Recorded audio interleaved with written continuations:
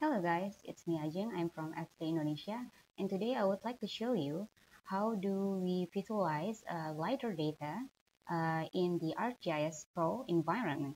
So let's just get started. First of all, we have to create a new project. This is a project for peatland, so I'm going to make the name as it is. Oh, I'm sorry. Yes, it takes a bit long, but it's okay, so it's loaded now. We have to create a new map. You can use this too, whether you want to make a new map or a new scene. Let's just make a new map. Okay, so I remove my face so you will not get distracted. And this is the new map. And we're going to load our last data sets. So how do we do this is actually by clicking the menu of analysis. Under the menu of analysis, let's just click tools. Yeah, this is the geoprocessing tools, and this is we have to type create list as dataset, LAS dataset. When it is open input files, let's just get input. Okay, so these four are actually the data set of LiDAR, the data of LiDAR that we're going to open. Let's just open, and you have to like coordinate system. I know what the coordinate system is. It's better if you know it, but if you don't know it, well, it's actually 50s. Come on. Okay,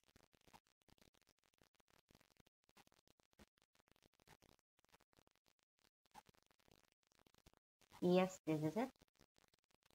And the other is it's just okay. Yep.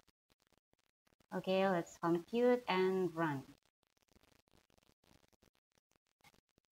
Okay, so yes, this is loaded. This we have created our LAS dataset, and when we zoom out, it is in the southern part of Kalimantan. No, let's just change the best maps so we can get more information regarding to the spatial location.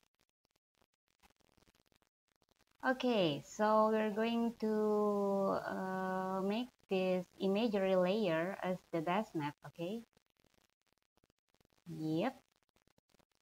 Okay, here it is, our little red LiDAR data. Let's zoom to layer. Okay, so you don't see anything here, right? But if you zoom, do you see anything yet? No? Okay, so it's being loaded. It's a bit long, but yeah, well, that's okay. So, but we're going to see it as a 3D, right? Remember? So what I need to do now is just click, what is it there? Map, and then convert.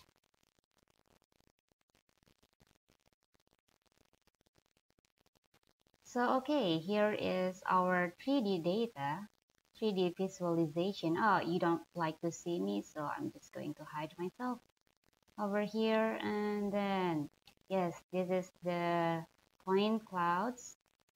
It's a bit dense, and as you can see, this is the error, oops, I'm sorry. So let's just zoom to layer over here, and we can see it here, okay, right? And it's a very comprehensive tools, I have to say. We can make a surface aspect, and we can do a classification. For example, you want to change these points, these red points, to the other. I'm sorry. Yeah, you can do it actually. And the cool thing about it is you actually can do some kind of, yes. Okay, so just imagine I want to visualize it side by side. We have to click view and then link views. So yeah, you get my point or not? So if I move my map in the 3D part, it will like